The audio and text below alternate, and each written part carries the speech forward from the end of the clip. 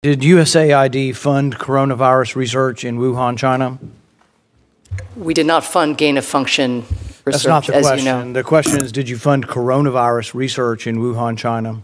Before my time, there was the PREDICT program with which you're familiar, which ended in China in 2019. Yeah, this is a $200 million program, and the GAO has also identified that some of these grants went directly to the Wuhan Institute of Virology, where there is a suspicion that the lab leak began the pandemic.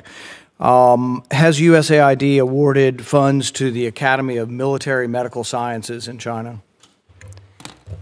Not to my knowledge, but I'd have to get I think the answer is once again yes. GAO has found that there have been subawards of NIH money as probably as well as USAID money that went to the Academy of not just medical research, military medical research in China. Now, part of the unknowns here is we can't get the records to look at this. So I've been asking for months and months for records. In September of last year, I wrote Ms. Powers, USAID, a request asking for records from the PREDICT program. These are not classified. These are simply records of scientific research, and we want to read the grants to find out what they were doing and whether the research was dangerous or not. The response I got from your agency was USAID will not be providing any documents at this time.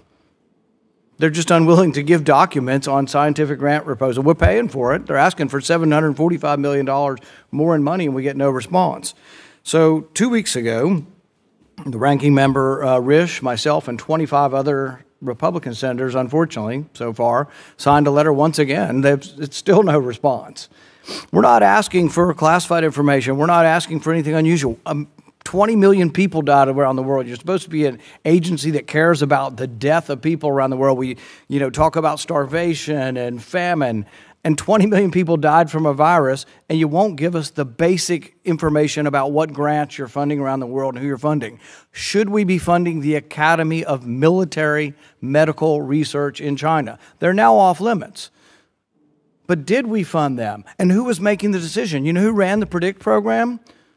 UC Davis. Have you had any conversations with UC Davis about research in China and whether it was advisable? So again, to set the record straight, first of all, the PREDICT program ended in 2019. We have people— And yet it goes on in other forums and other names. That's certainly not USAID program. Well, you have a program called Emergency Pandemic Threats Program still, don't you?